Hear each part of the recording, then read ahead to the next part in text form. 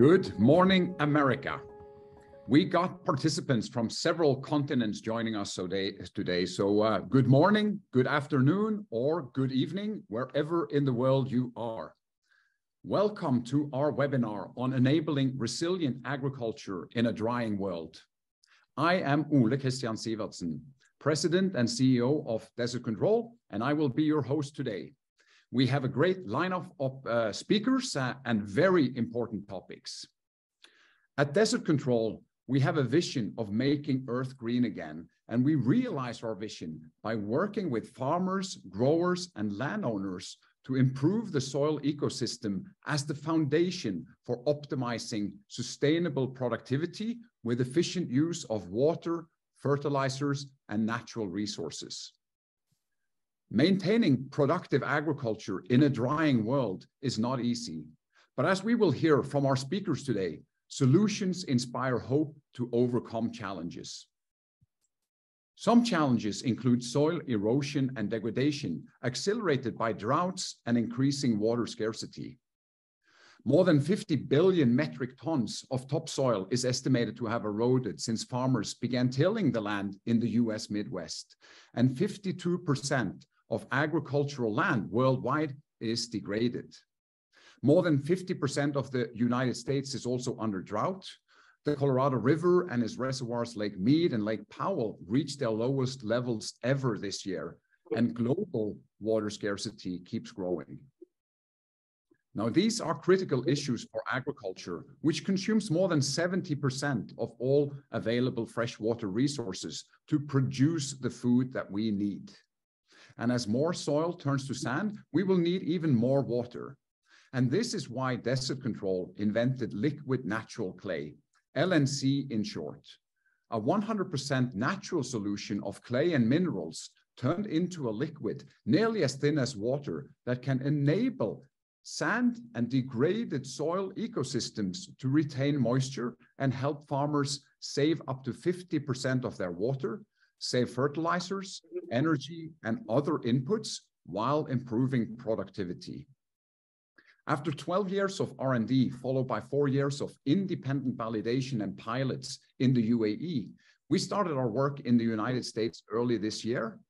In March, we launched a validation study with the University of Arizona at the Yuma County Cooperative Extension, and we will hear more about this from Robert Masson and Dr. Shaddy Alshraah. Arizona is the hottest state in the US, and finding ways to thrive in this desert can pioneer solutions on a global scale.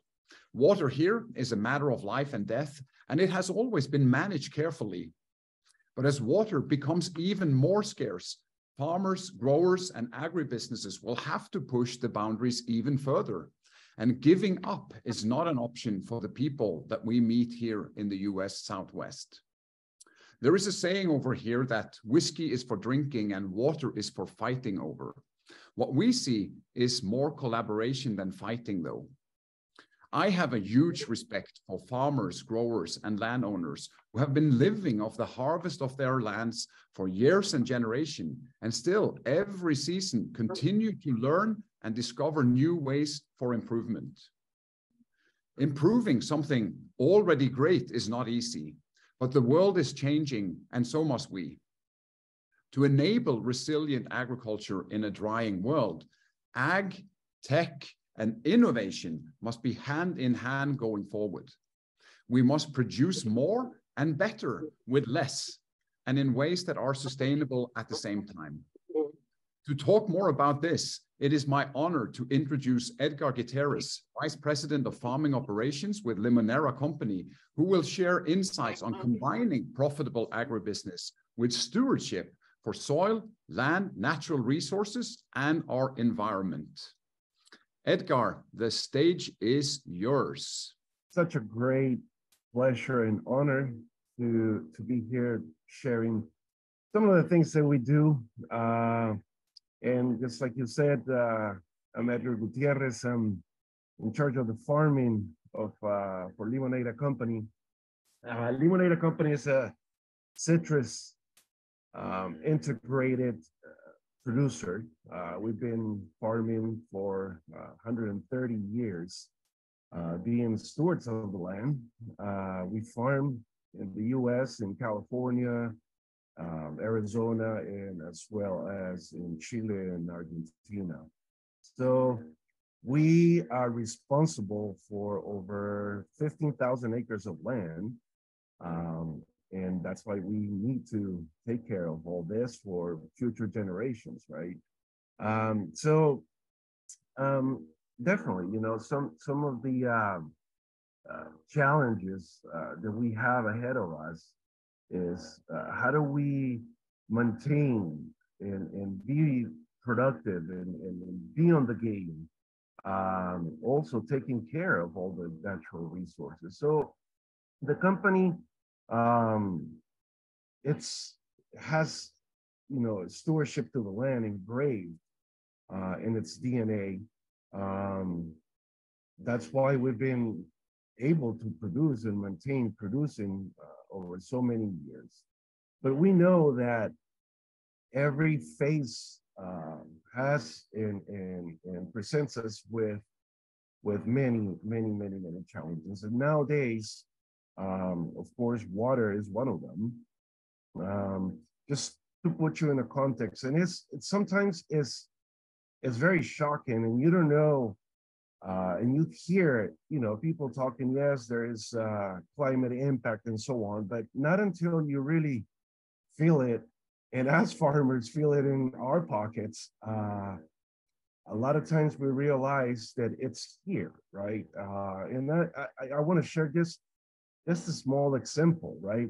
Like for example, in the San Joaquin Valley, we've been farming, and nowadays, you know, when situation of water is okay, we've been paying about $170 for an acre foot of water, right?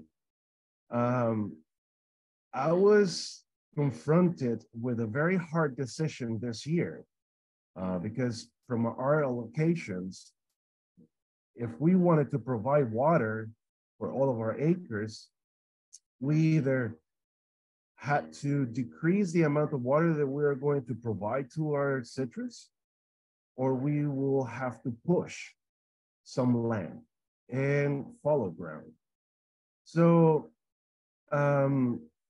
is a very hard decision for a farmer, right? To be in a situation where you say, well, I've been farming this land, these trees have 20, 30 years, and all of a sudden I have to push them because I have to choose between all of my trees, who am I going to provide water for?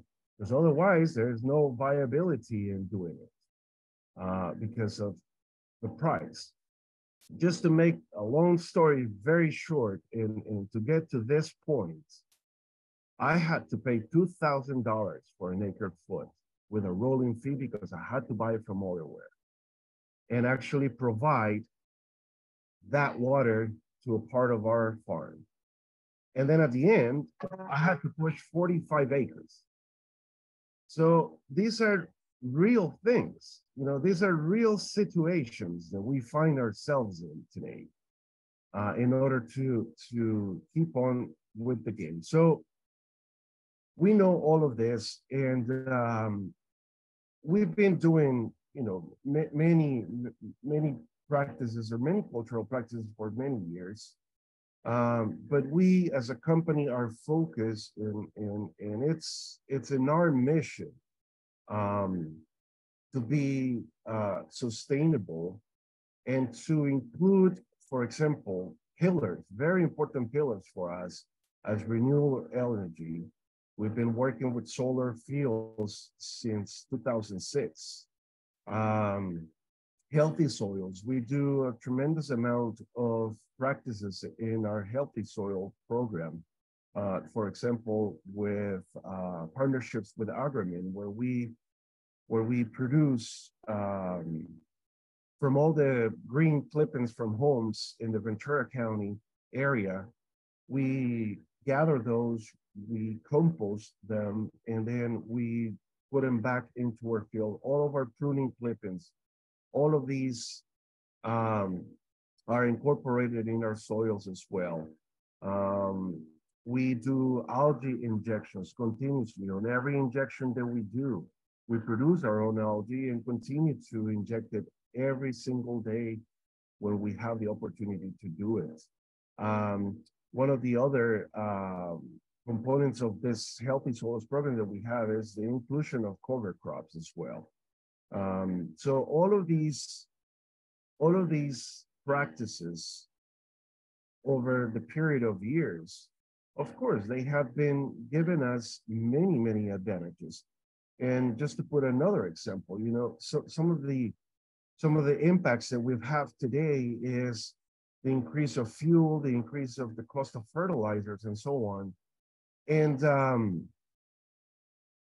intrinsically, all of this will actually help in the reduction of it, or actually to maintain, you know, a certain cost. We've been able in the last 3 years to actually maintain our cost per acre. And it's not just one action, right? It's a series of actions. It's a series of practices that we put in place.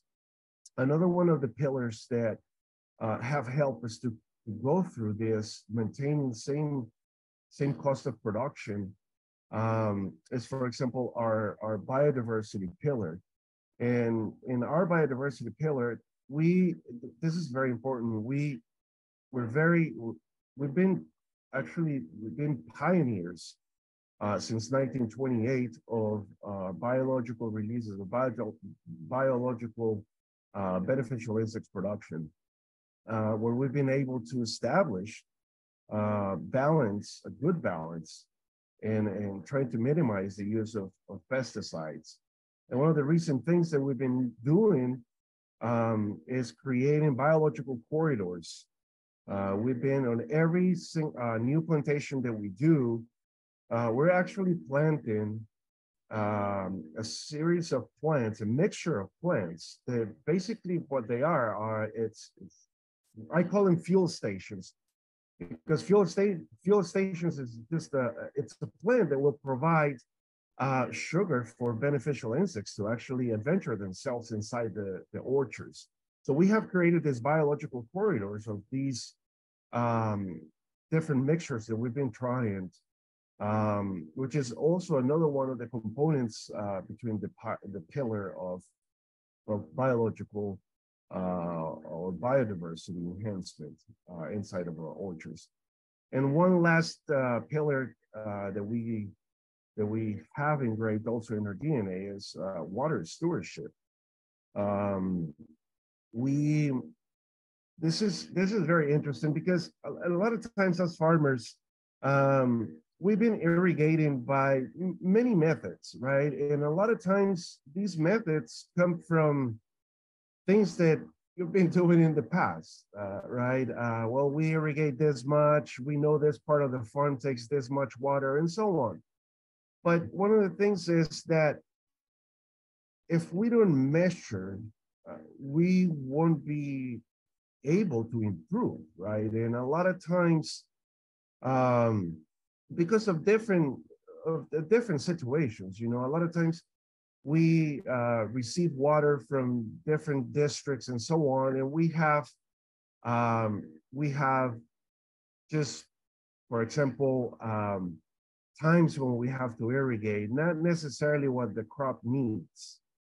So we've been including a lot of technology also in our way of doing irrigation. We've been using platforms as Phytech, Wisecon to really hone in into how much do we really need to water, and when do we need to water. So it's very interesting. We've been measuring sometimes reductions of up to 37% from previous practices. And then at an average, just by the fact of being so diligent on a daily basis on actually knowing what the tree needs, in an average, we reduce about 20% of the use of water just by doing this. So there is a lot of hope, you know, in all of this. We've always said, you know, necessity is the mother of invention, and we need to be pushed. We need to find ourselves sometimes in difficult situations to get out of our comfort zone. And it's not bad, you know. A lot of people says or thinks of this in a negative way, but it's not. It's actually how we evolve. It's actually how we become better. So, you know, aside, you know, from yes, difficult times, challenges, you know, it's exciting.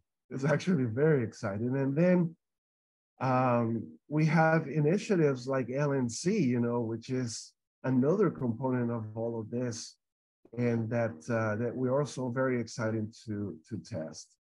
So yes, there is hope. We're doing it, and it's very exciting. Thank you very much. And I think you showed everyone some great examples of how combining various key pillars of sustainability is actually really also driving the profitability of your business. And thanks for your inspirational message of hope and your way of integrating technologies and innovations to actually push the boundaries even further. So thank you, Edgar. I will now open the floor for Robert Masson. The stage is yours. Good morning, everyone. Thank you, Ule, for inviting me to this lecture here.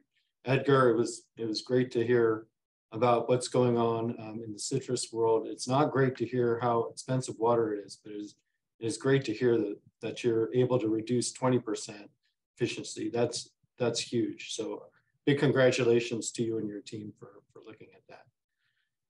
So as Uli mentioned, my name is Robert Masson. I'm employed by the University of Arizona as an agricultural extension agent for Yuma County. I'm here today to talk to you first and foremost about the drought situation that we have in Arizona. We are entirely dependent. The 7 basin states of California, Nevada, Utah, Arizona, Wyoming, Colorado, and New Mexico are heavily dependent upon the Colorado River to provide us with water and fertile soil, because the places that we do agriculture in these areas tend to be the alluvial river bottoms. Just to give you a little history lesson of the Colorado River and how it's divided. In 1922, the Colorado River Pact was formed between the 7 basin states, dividing the flow at the time that was 15 million acre feet into these 7.5 million acre feet for the northern basin, upper basin, and 7.5 in the lower basin, and then divided amongst each state with, in the lower basin, 2.8 million acre feet going to Arizona, 4.4 to California, and 300,000 to Nevada. This was further expanded in 1944 when we gave Mexico 1.5 million acre feet of the Colorado River. So essentially to keep them out of World War II, plus to formalize the existing contracts that were there. So this puts us on paper as having the Colorado River being 16.5 million acre feet. The issue is that we've been in a 20-year mega drought, and now the flow of the river is 11 million acre feet. And so we're at a big disparity there. We're 5 million short. And so every year we've been having more go out of the system than is entering the system, leaving us in a state of severe water restrictions. So next year they're implementing Tier 2A water restrictions, reducing the 2.8 million acre feet and originally intended in the contract to 2.2 million acre feet, losing 592,000 acre feet every year. So this is a big challenge for the county that I serve, Yuma County, Arizona, located at the intersection of California, Arizona, and Mexico, which is now the end of the Colorado River, because right at the US-Mexico border, it all gets put into a canal to serve that 1.5 million acre feet going to Mexico. So the Colorado River no longer reaches the Sea of Cortez. Every drop of it's used. So Yuma is known as the Nile of Americas when it was settled, because it had that similar river flooding and alluvial river bottoms areas as the Nile Delta in Egypt. It is a big producer of leafy green vegetables, #3 in the nation for vegetables and melon production. It's also known as the winter salad bowl of the United States, where 90% of domestic production of leafy greens are grown through the months of November to March. So it's a heavy hitter in the vegetable world. And water is needed to grow all of this, which, as Edgar mentioned, has been pretty plentiful up until it just seems like a few years ago, which now we're facing our big restrictions. Again, I work for the University of Arizona. We are a land grant institution with focus on public education. Extension in particular focuses on extending the resources of the university out into the community, providing them with evaluation of new ag technologies, public education, and acting as a neutral facilitator of positive change. Looking at that hope that Edgar mentioned and really is so famous for, and helping to change that from just a dream into something that's an everyday occurrence. And so by acting as a neutral third party, we're able to help provide testing services and education, both to the public and to the companies and organizations interested in spreading this type of change. So we partnered with Desert Control to create a 5-year research trial in Yuma, Arizona, looking at LNC formulations and their effectiveness, immediate effectiveness, and their effectiveness over time. We created a 2-factor experiment where, first of all, we're looking at the formulations. So an untreated control, or a UTC, just bare sand, was used at our Yuma County agricultural farm, Mesa Station, where it's very sandy soil. We took a part of the farm that hasn't been used before, and we used it for this trial. So we took UTC and then 3 mixes of the LNC product. And then the second factor that we looked at was irrigation rate. We had 2 rates, kind of a high irrigation rate and a mid irrigation rate, just so we could see if there was any difference there. We had a total of 9 replications in all of our plots. So we made a checkerboard pattern across the field with these different mixes. 5 of those reps were dedicated to large beds where we grow watermelons and romaine hearts, crops that are standard for this region. And 4 of those 9 reps were used to grow small bedded crops like bell pepper and celery, which we were growing on 42-inch rows. It's the difference between 42-inch rows for the small beds and 84-inch rows for row spacing for the large beds. In the spring of 2020, we mixed the LNC product using their Mirage unit, which I don't have any pictures of because I wanted to maintain discretion. So they mixed their product, which involved mixing a mineral clay into their Mirage unit, which liquefied it, basically turning it the consistency of a milk. So it's milk instead of mud, if you can picture that, still very slick. And then we sprayed it out with these nurse tanks in a heavy concentration out to the field, rototilled it in, made our beds, planted our crops. And so we ended up with this checkerboard pattern, as you can see, right on the edge of the desert. So this is desert sand, superstition sand is the soil type. We tortured some bell peppers. They don't like the drought, and boy, we gave them plenty. And we learned several things that season.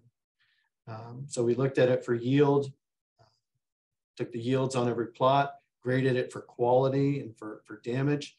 On the right there, that's blossom end rot, some that's typically originates from high heat and also nutrient deficiency and the uneven spread of calcium throughout the fruit.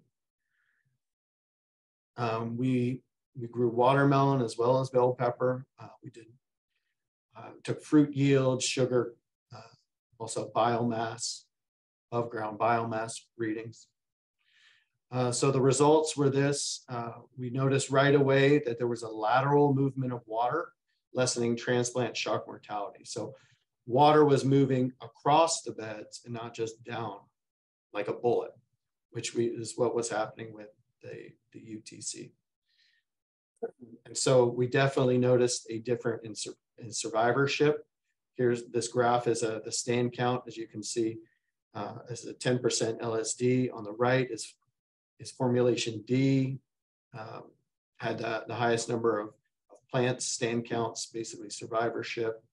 I'm sorry, on the bottom, if you look on the left, it's UTC, had the highest mortality. Formulation A was kind of sorting in the middle of between two groups, and then B between the two groups, but definitely formulation D, we saw a statistically significant difference in mortality. So again, that's from the water, from the drip going down the middle of a 42-inch bed, moving laterally across the bed instead of vertically straight down. We learned a lot from this trial. We didn't see the yield differences, but that's not because of anything that was wrong with the product. It was that we needed to refine our irrigation method.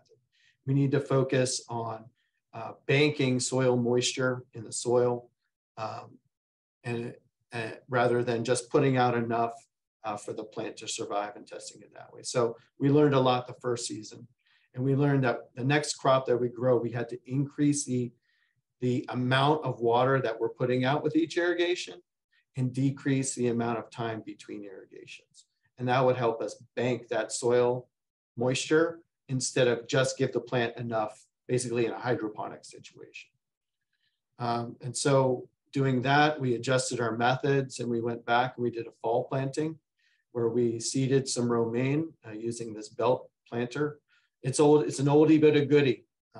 It's not a vacuum seeder, it's an old belt planter. Definitely good for consistent planting, getting that singulation, seed singulation, that's so important. We also transplanted celery. These are all commercial varieties of celery and of romaine in the exact same, using the exact same methods that commercial industry does here in Yuma. This is what it looks like after establishment and development. And so it's all growing well.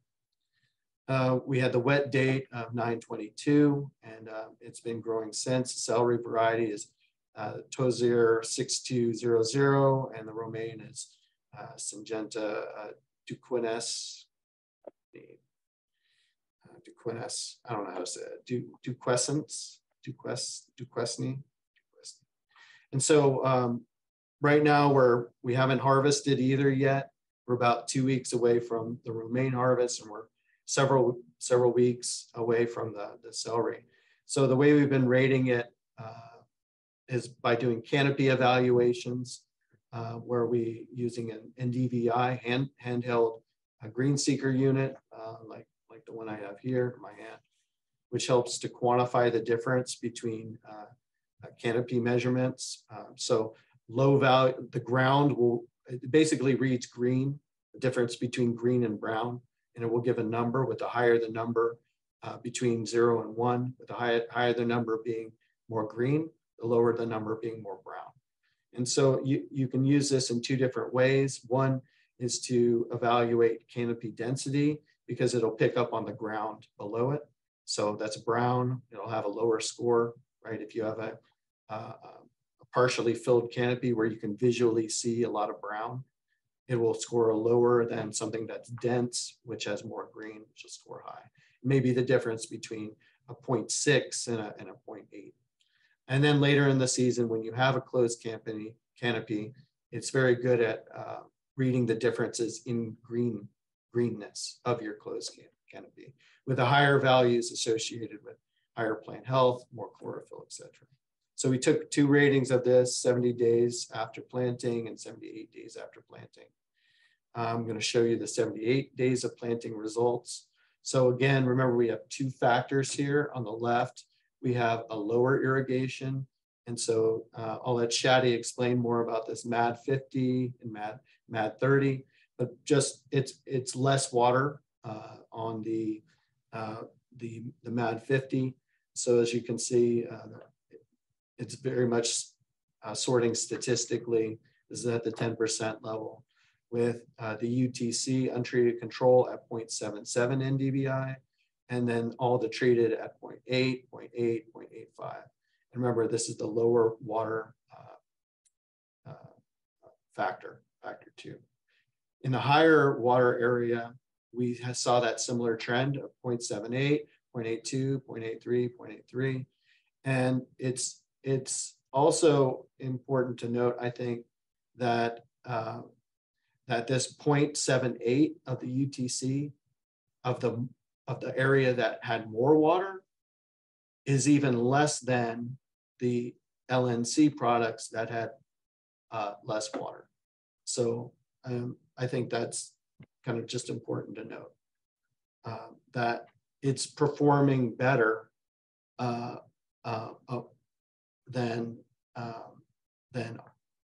all of these here. All right, looking at the celery, we saw similar trends. So 0.72 with the UTC, 0.78, 0.77, 0.81, again, 0.76, 0.81, 0.82, 0.83. So similar results in the celery. So what we noticed for a summary so far, remember we haven't harvested it yet, is we definitely saw differences in canopy development observed for both crops. We're going to harvest the remaining 2 weeks. The celery is continuing to grow. We chose celery because it has a very high water requirement, a very poor root structure, requiring 1.5 to 2.5 acre feet and water with the highest demands a month before harvest, which we're just entering into now. So really we want to focus the rest of our trial in giving it the proper water that you would need for a production setting. So we want to keep it pretty wet until the end. And we're really going to, see what the difference in water holding will be in the yields for that celery, as well as monitoring how much we're using. And with that, I'd just like to conclude. Again, this is a 5-year study, so the results that we're seeing really need to be vetted and verified over time through the multiple crops that we're growing before any conclusions can be made, and forecast for the shelf life or the effectiveness of the product over time. Okay, thank you. Thank you very much, Robert. It's very nice to see the work that the university is doing in these fields, not just for the LNC reference here, but the other types of initiatives that you mentioned. And thanks for the great history lesson on water in Arizona. So to everyone, if you have questions for Robert, feel free to start pushing them into the Q&A function, and we will address them at the end. I also want to say that Robert maintains a very informative and good newsletter that comes out pretty frequently. I will share a link to sign up to that newsletter for those of you who are interested in that in the follow-up email from after this webinar. So thank you, Robert, and let's bring Dr. Shaddy into the stage here. So Shaddy, you're going to talk a little bit more about the technicalities of soil and soil ecosystems. Again, thank you, Ola, for this webinar. My name is I'm Shaddy Alshraah. I have a PhD in soil science, and I'm employed by Desert Control America. And today, I'll be talking about the sandy soils and how to improve the sandy soil quality for vegetable productions and different implementation. Let's see if I can.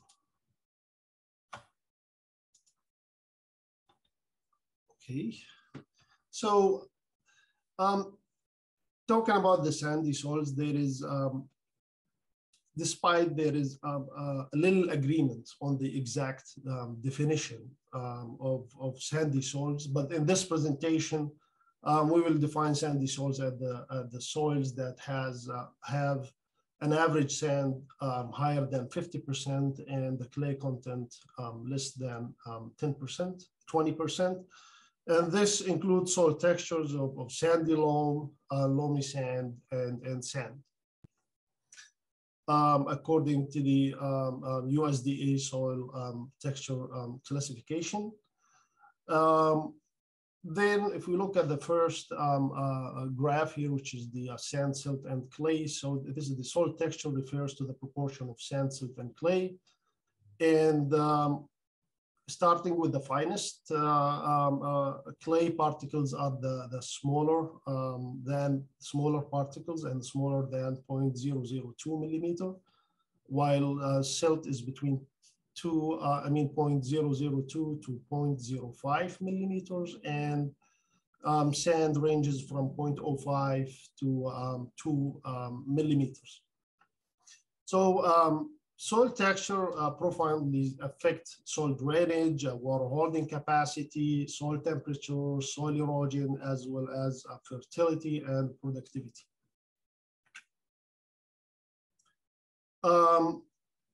So globally, sandy soils cover about 31% of the total land area based on the definitions we just presented.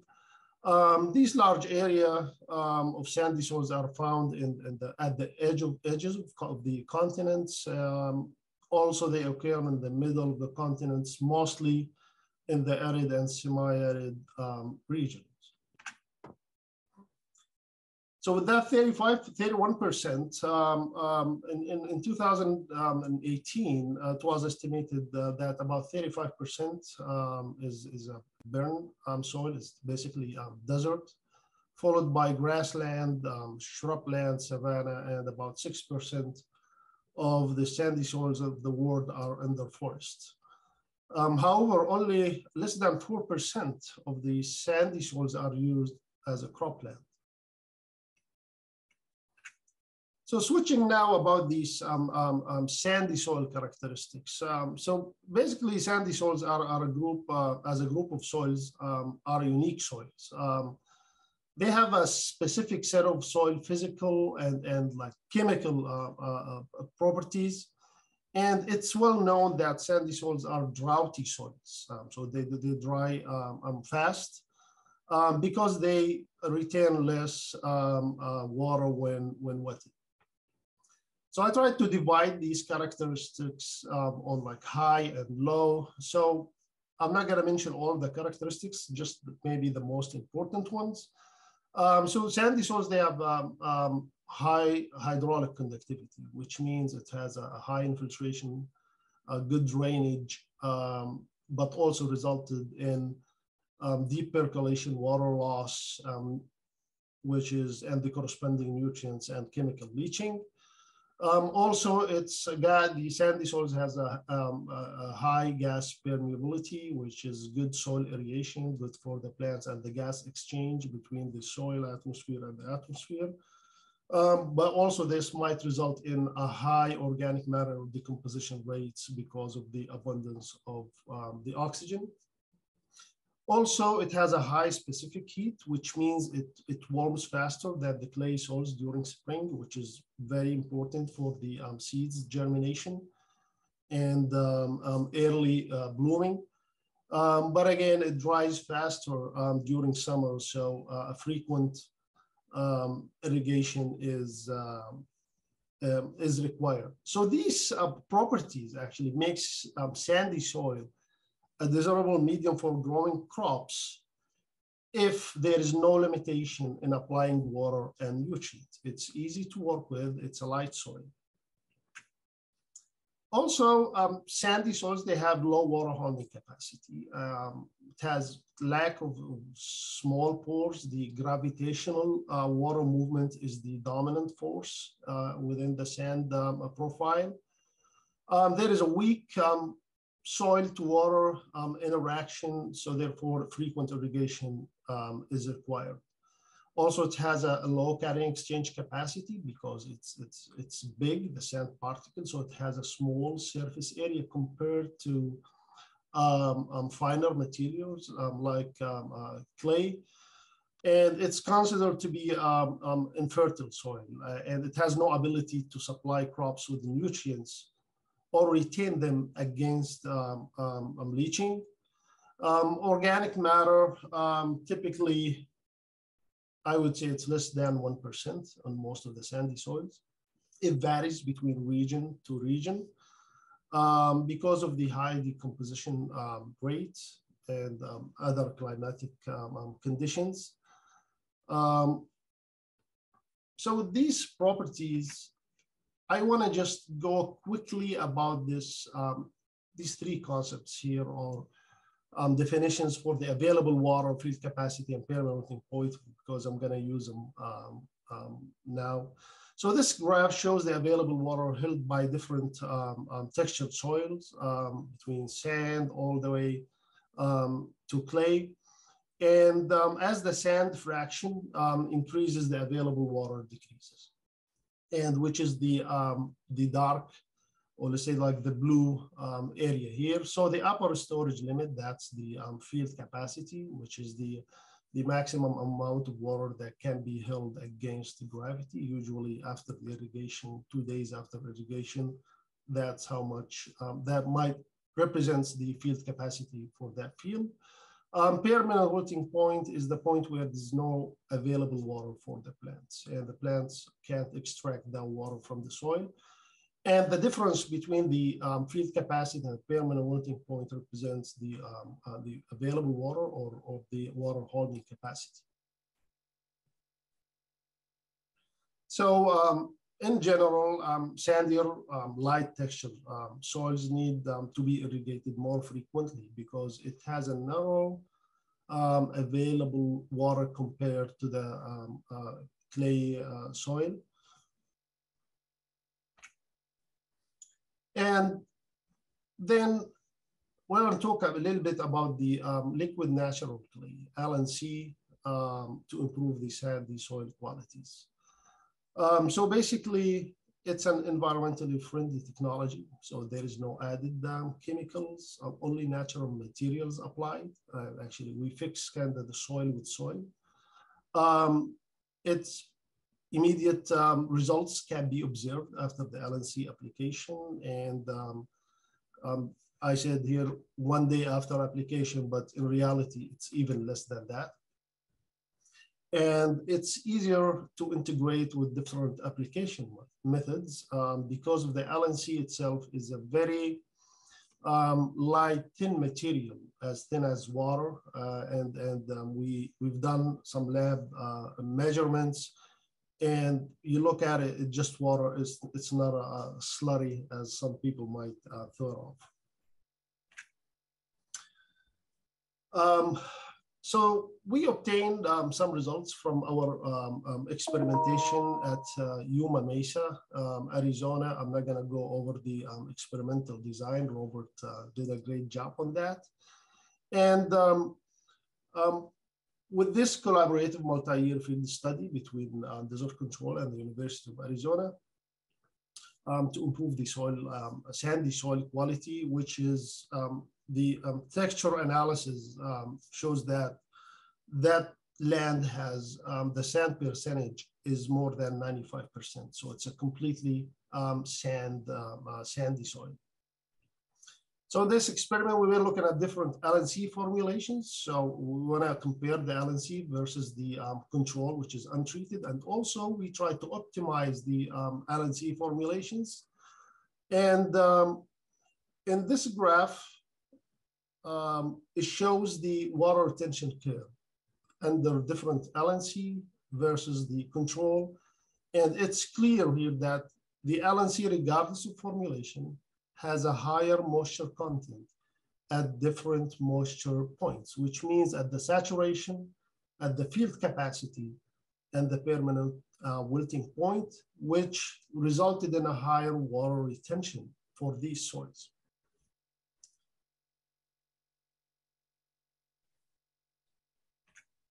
So to simplify the previous graph, we estimated the relative improvement in the water holding capacity relative to the control. And we found that formulas A, B, and D increased the water holding capacity by between 26 to 92%, almost double the water retention compared to sand alone. Also, we look at the chemical properties improvement in the sandy soils, and basically it's the CEC. It's really important property for any soil to have a good CEC, which represents the ability of the soil to absorb cations and make it available for the plants throughout the growing season. So also we analyzed the cation exchange capacity, and this figure shows that regardless of the used formulation, the LNC formulation, the CEC increased from 12 to all the way to 37%. So that's actually a big change in the CEC within the same soil. And I want to mention here that we are not changing the soil texture. So the soil texture will be the same, but what we're changing is the soil behavior. So we maintain the good properties of the sandy soils that a grower like, but we make that soil to behave more of a loamy soil that will hold more water and nutrients. Also, we were looking at the water distribution under the LNC compared to the control. And in this picture here, we took measurements for the wetting width under the drip irrigation. So in the middle, we have a drip line, 2 drip lines, and then we dug up 2 holes just to see the width, the wetting width. And what we found, it's under the LNC, the wetting width was 50% higher than the control, which means we kind of improved or encouraged the soil to have a lateral water flow instead of completely vertical flow, which is the common water flow in the sandy soils. So that's the expected in the sandy soil. So now the soil, it can hold more water at the surface. It gives the water enough time to move laterally. And this behavior also is really important, which might help expanding the rooting zone horizontally, as also the LNC might maximize the nutrients accessibility of roots, knowing that some of these vegetable crops, they have shallow roots. For example, the celery, the most active roots are within the top 6 inches. In another project, different project, we monitor also the soil water distribution in the soil profile using multi-depth soil moisture sensor down to from 0 to 55 centimeters. And the LNC treated depth in this project was about 30 centimeters. And as we can see from in this graph here, the both LNC versus control, they have opposite water distribution. We found more water in the top surface down to 25, even to 40 centimeters, which is where the active roots are, whereas the nutrients over there, it's rich layer of nutrients, compared to the control, which actually indicates that there is more leaching might happen in the control. So I want to say here, both control and treated, they receive the same amount of water, but there is a complete different water distribution. So in conclusion, LNC improved the physical and the chemical sandy soil properties while maintaining good characteristics of sandy soils as a growing medium, including good drainage and irrigation and the ease to work and cultivate. And with that, thank you. And Ula, the floor is yours. Thank you very much, Dr. Shaddy. Lots of interesting data. Let me also remind everyone on the data shared from the work that we have ongoing at the university premises. These are interim observations, so take them with caution. There will be complete reports coming out as harvests are done and analysis are done. With that, thank you very much to Shaddy, and we will welcome Dr. Orn to the stage here. So thank you Thank you very much, Kristian. You see my slide? Yeah, we see it. Perfect. Yeah. Okay. And it is my honor to present the result from the UAE today. And this is the second time for our webinar in the US. And I can see and hear the real need to use water efficiently. Yep. Let's start.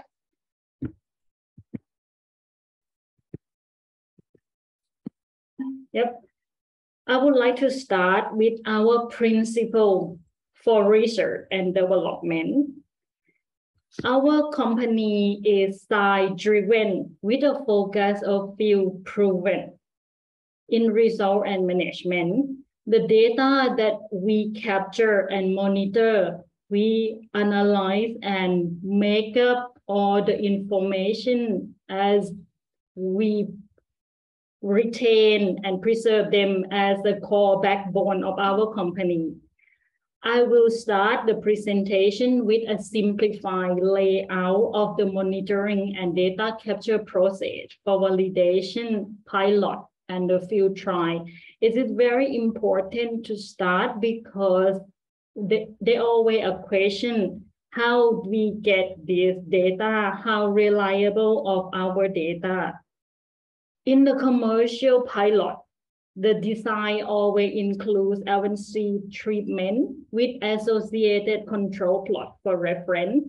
In the scientific validation, the experimental design, same as what Robert has been mentioned, is always part of our experimental design. And the replication, more than 3 replications, has been put in place for evaluate our result.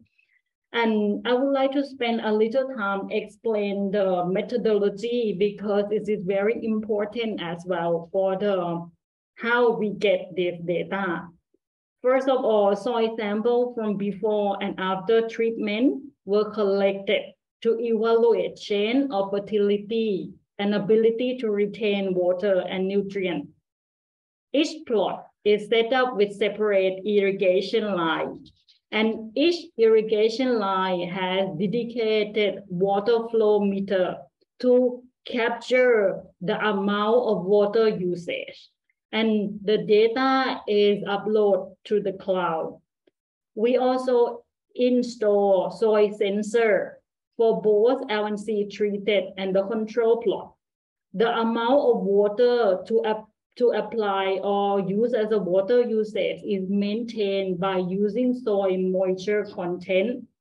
The water consumption between treated and control is calculated into water saving. Combining water consumption data with the crop yield data provide valuable water use efficiency. Desert control data analytic platform provide and collect all the data from the soil sensor. And then the system also provide live dashboard, interim flash report, and final report for the pilot project.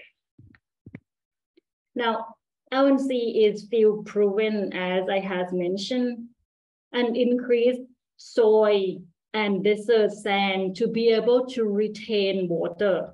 Field pilot in the UAE has been conducted with varying crops, such as vegetable, animal feed, date palm, fruit tree, native species tree, turf, and mixed landscape plant.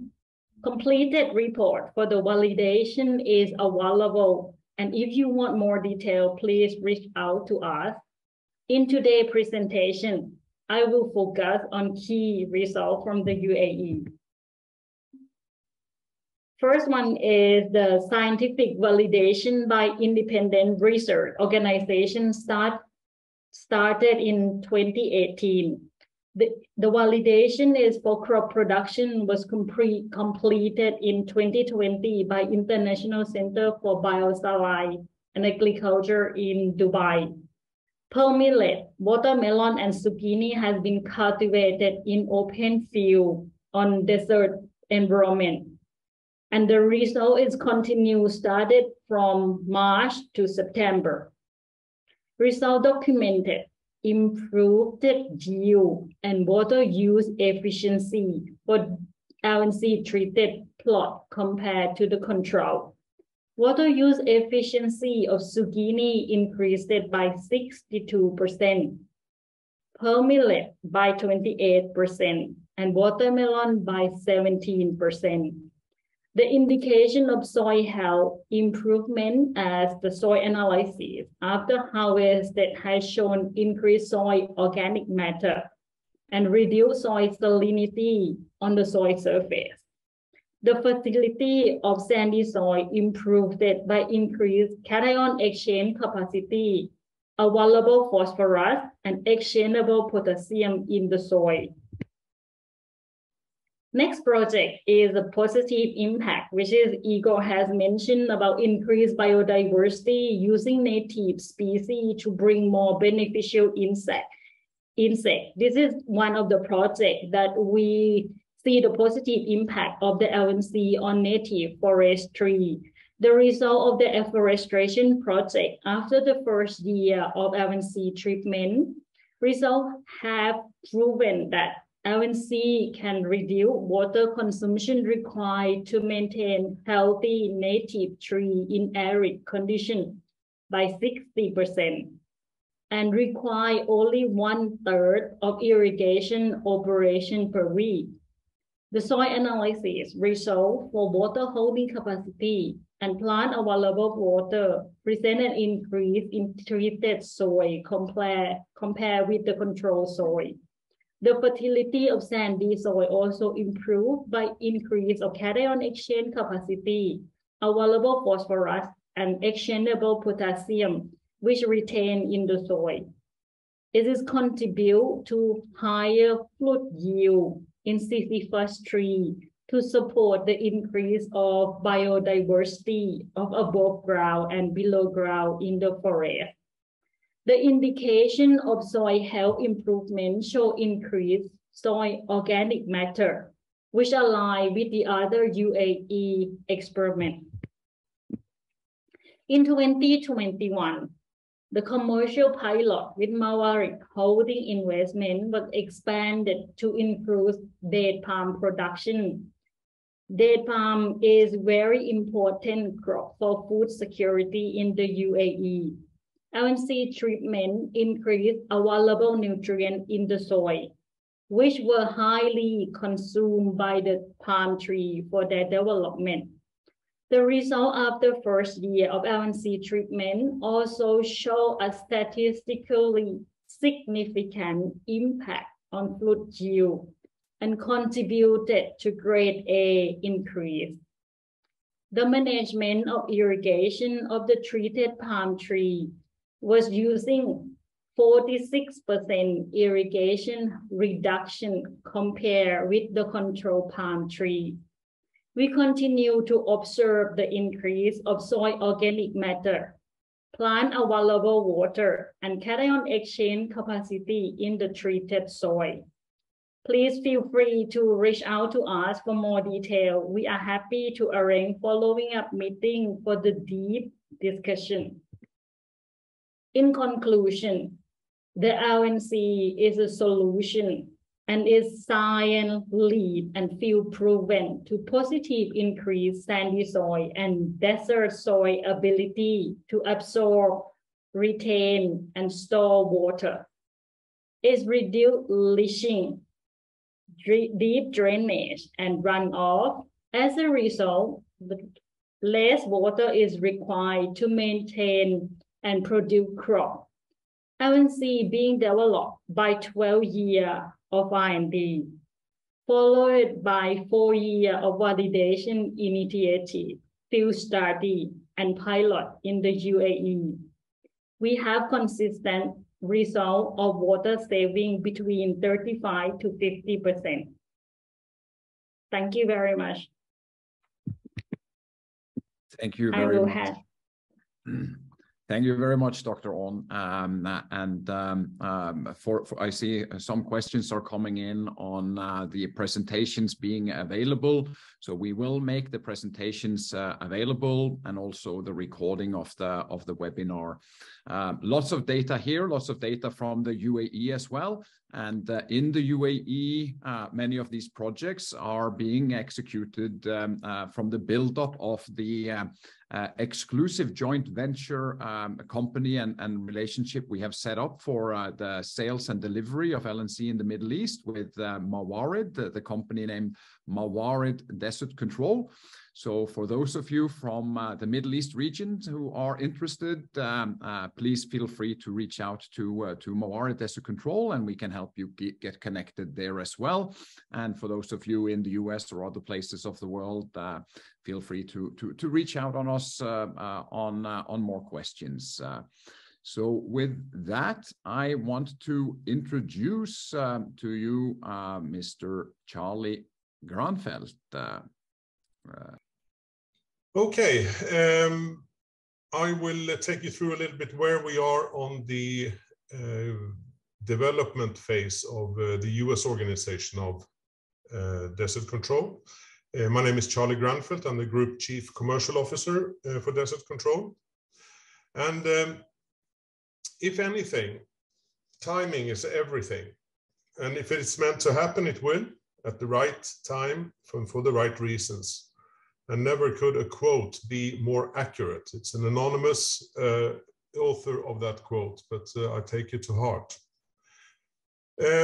For us, we haven't been active for a very long time in the US market, but there have been some significant milestones and the reason for being there. One of which is actually Robert Masson from the University of Arizona inviting us to Yuma, saying that there are over 4,000 sun hours per year in Yuma, and there is sandy soil as any desert in the world. So it's a really a relevant place to start. Another thing is that that was important for us to do the academic validations to prove that this is functioning well. The second milestone was the commercial pre-projects that we just recently landed together with Limoneira. And that has been crucial also to make sure that we have a commercial validation, that our product is actually functioning in a commercial growth. And that is what we're testing now in California and Arizona. And of course, the third pillar here is how to build an organization around this to make sure that we match the organic growth as we progress. Well, first of all, we had some expectations going into this. We had an initial plan where we're going to do in a sort of sequential order, academic validations, doing pilots, testing, and then hope to do initial commercialization by, as you can see here of the slide, towards the end of 2023, going forward into 24 as full-scale commercialization. Thanks to what we have noticed and realized already, accelerated by good indications, not final results as has been mentioned, but good indications that have been enough to match the window and the urgency that is here, we've been able to commercialize earlier than anticipated. So our revised expectation now is that we are commercially up and running and building on that, and hope to be commercializing full scale towards the end of 2023. And that is a full year ahead of expectation. Our ambition in 2023 is, of course, to build a pipeline of commercial projects and pre-projects, as we call them. Pre-projects are not taking on the full grove or the full farm, but to do it in a sizable manner in order to get a good, solid ground for validations and monitoring, so that we can get the information we need to also build our competence and our experience in the American market. So this is what we're going to do in 2023. And for that to happen, we of course need to build an organization that meets our ambitions. So I'm happy to say that at the moment we are in the final stages of the recruitment of a new managing director for the US and Desert Control Americas. We're also currently onboarding a sales team that will be based in Yuma. That's our first sales team, and we have taken on board experienced salespeople from the ag and ag tech background.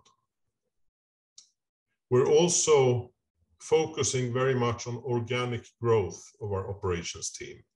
That means that we're not building an organization first and hope to see what projects come our way.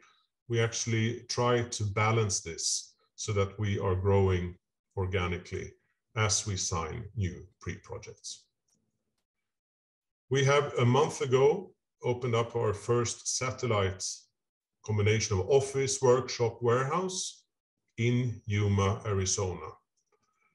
And that is a big landmark for us. And we have our first true operational and commercial base in the US. We maintain our R&D lab and greenhouse for testing various crops in Maricopa Agricultural Center with the University of Arizona, also called MAC. And we have an administrative office facility in Chandler in Phoenix. So this means that we have established ourselves and are determined to do so even further. But these developments are the latest in the US market and very significant for our continued growth. And we are hoping also for a very successful future here. So thank you, Ole. Back to you. Perfect. Good. We will then turn to our Q&A, and there's quite a few questions that have come in. We will be efficient with our time as we're a little bit over, but very valuable questions coming in, so we'll spend some time on them. One of the first questions coming in is related to sort of, is it you know, wise to be farming in the desert? Why are we farming in desert areas? And I know, I mean, looking at areas like Yuma, there are things that are done more efficiently in places like Yuma than anywhere else in the world. There are also crops that only thrive in these type of environments. But maybe Robert and Edgar, could you share your thoughts on this? Sure. So Yuma is the perfect intersection for growth during the winter months. Having a very close proximity to the Colorado River and that rich alluvial soil that comes from flooding of the Colorado River, seasonal flooding, and the mild winters has made it a great place for production historically. Yeah. And Edgar, your thoughts here on farming. You have places like Yuma and Cadiz, desert farming conditions. Yes. Well, one of the things, and when I'm talking about this, I'm talking about citrus and tree crops, right? But I think deserts offered a tremendous potential for controlling certain conditions. It gives you that opportunity to, right, to do it.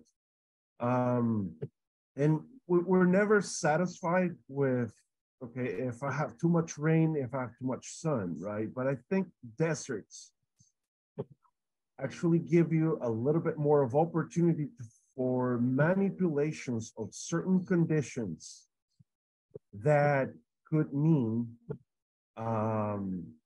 very interesting results. And, you know, we talk about shade structures, we talk about solar fields, we talk about maximization of space. There are many things that deserts give you great opportunities, right? But of course, you know, you have to elaborate around them. But these are great areas to do farming. Yeah, even looking at things like differences in daytime and nighttime temperatures. Photosynthesis happens in the warmth of daytime, and then respiration mostly happens at night. And so when using of those sugars by the plant to make starch structures happens during at night. And so when you have warm days and cool nights, you build more sugar rather than converting it to starch. So you get sweeter fruit, sweeter cantaloupe, sweeter lettuce, sweeter citrus. And then having low moisture means like low rain. It rains less than 3 inches a year here in Yuma. It helps to lower the disease, because when you have a rain, you have that wetness on the leaf, it can cause a downy mildew pretty fast. And so being able to have that water on demand from the river, the low rain, low disease, the great diurnal temperature changes are large factors of why we grow here as well. It sounds like the perfect conditions for what today is called precision agriculture, right?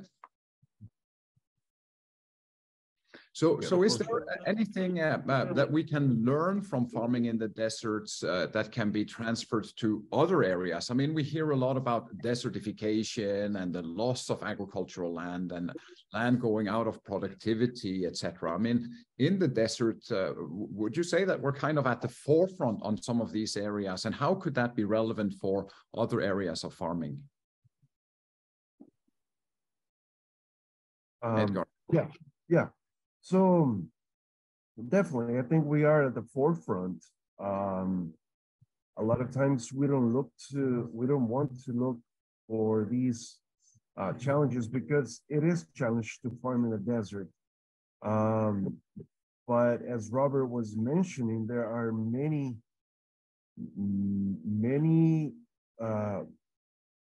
benevolent conditions for high quality fruits. For example, I can tell you that some of our highest quality fruit is grown in the desert, and we grow in many other places. So yes, we are at the forefront. We've been so used to gravitating to, I would say, easier lands to farm.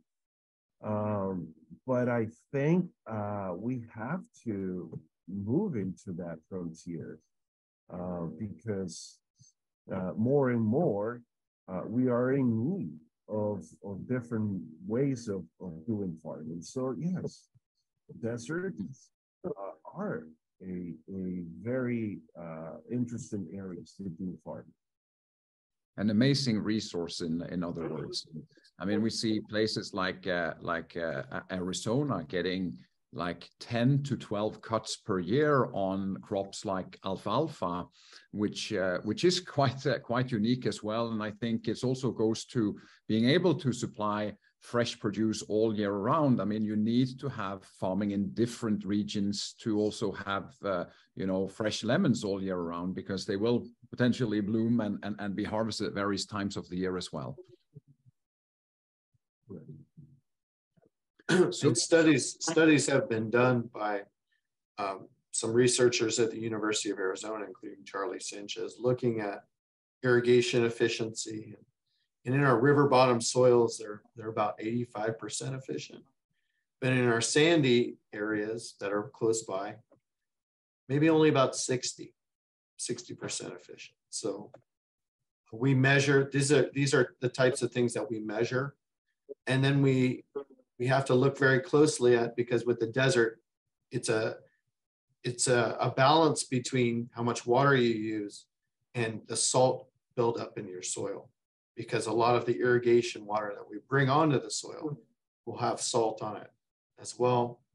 And so it's that management back and forth of managing salts and managing your water. Yeah. Very good point. Very good point. So let's move to another question here. And I think that maybe Dr. Orn can answer that. And it's about water requirement for the desert tree. So what are the typical water requirements for the native desert trees, and what savings do you see? Yep. Regarding the native species tree that we conduct the research in the UAE is Salvadora, Sisyphus, and Gaff tree. The water usage per day is in the range of 16 to 12 liters per tree per day. And from the experiment that we conduct for the whole year, last year, we can see irrigation reduction up to 60% compared with the control. And with this in mind, it means that the operation time is also lesser. As I present that 1/3 of the irrigation operation has been reduced or has been used to maintain the healthy tree. And all these native species tree is very important for the biodiversity, because they produce flower and is the food of the animal and the beneficial insect. As Edgar has mentioned that he has surrounding the farm with the native species that use less water and provide food for the beneficial insect. It is very important part of the ecosystem. Yeah. Thank you. Thank you. Another question for Edgar.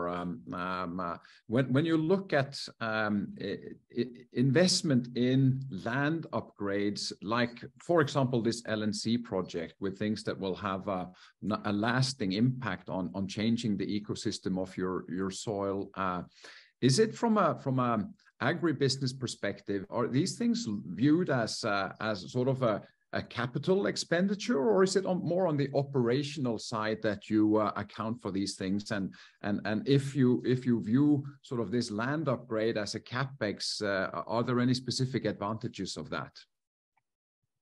Yes. No, we definitely, we haven't been against deciding, what this is going to be, but we had a talk with my CFO. And we decided to do it as a capex, okay? Because it makes sense. We're impacting soil, which is an asset of your farm, and in time, right? Now, it's very difficult to see this as a cost for a year season, or for a crop season, as a fertilizer, as a soil amendment, right? So we decided to do it as a capex on a 5-year span. which I think it gives us a great advantage over time to integrate this into our cost structure. So yes, it's CapEx. So that means you view it as basically an upgrade of the land, and then you measure your returns on that with what you said, the savings on water, fertilizers, energy, and how it impacts the yield then. Yeah, that's how we're going to visualize it, because it's the way that it makes the most sense to us, right? You are impacting an asset, and for that, you're creating, or you're having the advantage of like you mentioned, how much are we going to save in water? How much, by reducing cycles in irrigation, how much are we going to impact in that cost of fuel? How much are we going to impact in the cost of labor, and so on? So all of this formula is what we integrated in a 5-year plan in our project. So yeah, we called it a CapEx, and that's how we're going to be seeing and measuring those effects back to the land. And it's definitely makes sense to sort of use this for upgrading the existing land areas. I mean, we see that I mean, agricultural land is an asset that is increasing quite significant in value. I think if we go back 10-20 years, till today, it's more than doubled. Is there a view that this could be used to actually create more agricultural land? Because we're losing agricultural land at scale, really, by things that are being sold out to housing projects and commercial projects, etc. Any thoughts on that? Yes, definitely. As we prove this concept, right? There's many areas when you farm in a global scale, you're always trying to see, which land makes the most sense. And with that, for example, when you're around urban areas, you feel that pressure of the urban world, and we have to look for other alternatives that will maintain, our business balance. So yes, in terms of, for example, one of our properties in the Mojave Desert in Cadiz, there's a tremendous potential. Why? Because we have many acres that, you might drive by and say, what is this people doing here? There's not even grass growing. But you have to stop and take a look deep into it. But yes, there's great opportunities, and that's why we're looking for all this frontiers for this. Yes, there's more ways of making land to do farming. Yeah, and when you look deep into that area specifically, what you find is water resources, and then where there is water, there is hope, and then it's about utilizing that in the best way. So a question on the LNC here as well. So the question is LNC suitable for any kind of desert sands? Orn or Shaddy, will you answer that?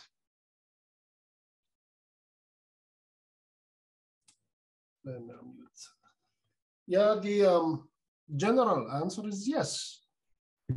It's to any type of sand.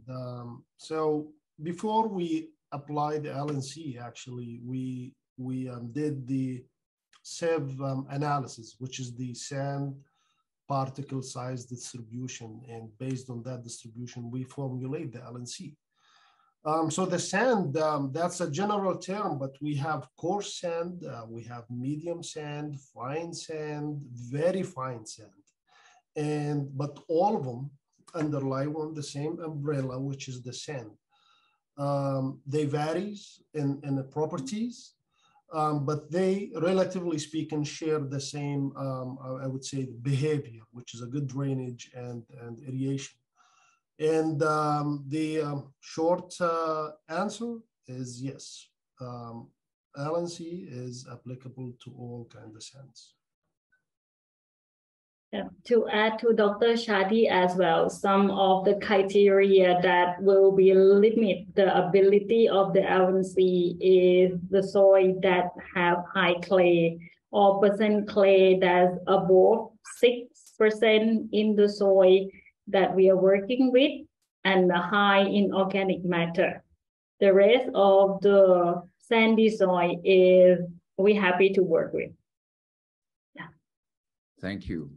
So what about to use LNC or soil regeneration and biodiversity initiatives to also capture CO2 at the same time is a question we get here.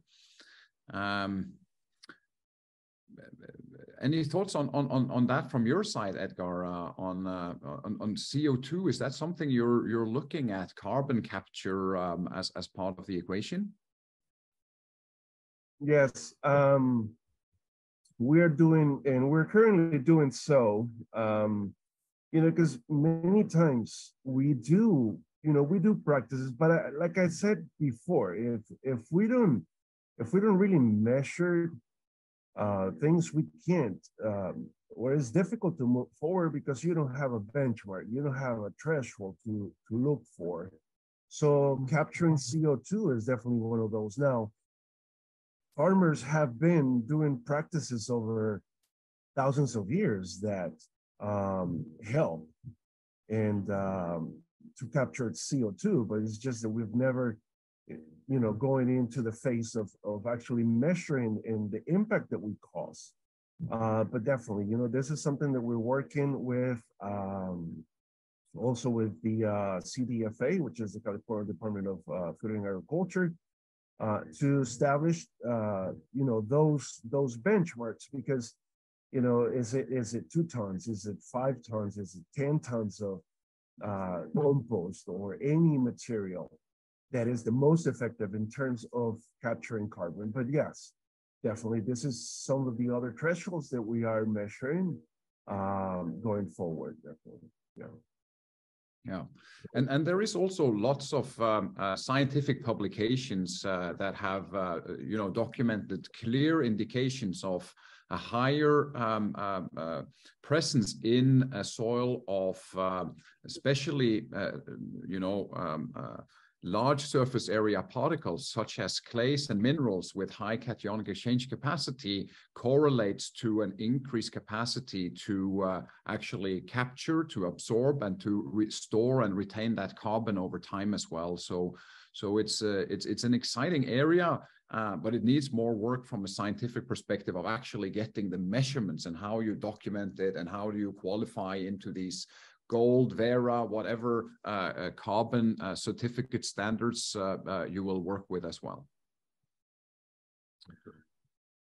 I think, I mean, we have quite a lot of questions coming in, but we are over time. So I think that we will round off for here, and then we will do a written Q&A part on the remaining questions that we will share with the entire audience as well. So I would thank everyone for joining this webinar session today, and a special thanks to our esteemed speakers and panelists here. It's been wonderful to host you, and we want to turn this into a webinar series going forward. So we'll be inviting various speakers from time to time and address various topics under sort of the umbrella of resilient agriculture. So stay tuned for the next session that will come up. And thanks to everyone. Have a wonderful and productive day, rest of your day or evening, and we will see you soon, and continuing to spread hope for the ability to actually create resilient agriculture, even in a drying world, and to turn sand into hope and prosperity. Thank you very much.